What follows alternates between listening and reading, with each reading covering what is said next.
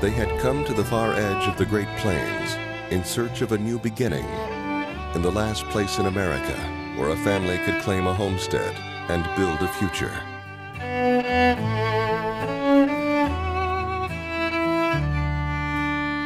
A sea of grass, once the domain of Indians and buffalo, disappeared beneath the blade of a plow.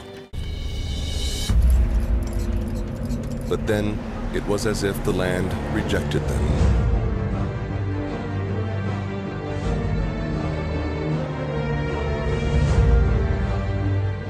The rains stopped, and the winds came.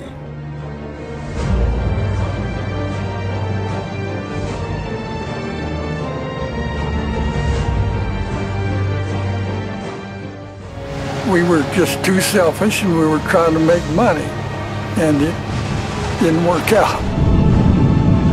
This was a 10-year apocalypse that I don't think we can fully appreciate, because we tend to pigeonhole stuff in American history and say, oh, this is the grapes of wrath, you know, boom, done. It's much more complicated than that. And the story of the human beings that survived this 10-year apocalypse is one of the most moving and one of the most dramatic stories I think we've ever come across.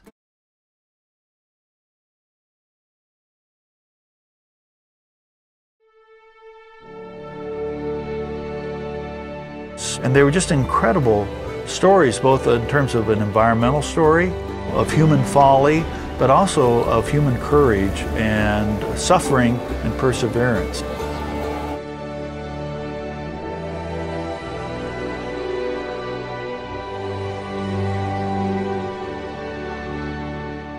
People have simply assumed it couldn't happen again.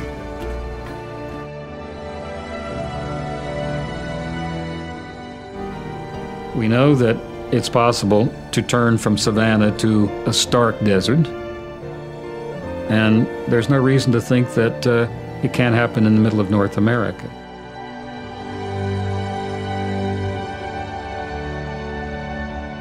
Yeah, there's every indication, Jenna, that this drought affecting the Midwestern states right now could be the worst in 50 years.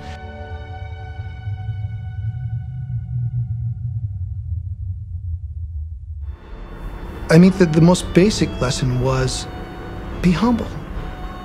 Respect the land itself. Listen to what it's trying to tell you. If the wind blows 60, 70 miles an hour for 50% of the year, there's a reason why only one thing is growing there, and it's native grass. Don't try to put things in place there that don't belong there. Listen to the land itself. If the things we're doing are going to mess up the future, it wasn't a good idea. Don't deal on the moment. Take the long-term look at things. This dusty, barren land had given all it could yield.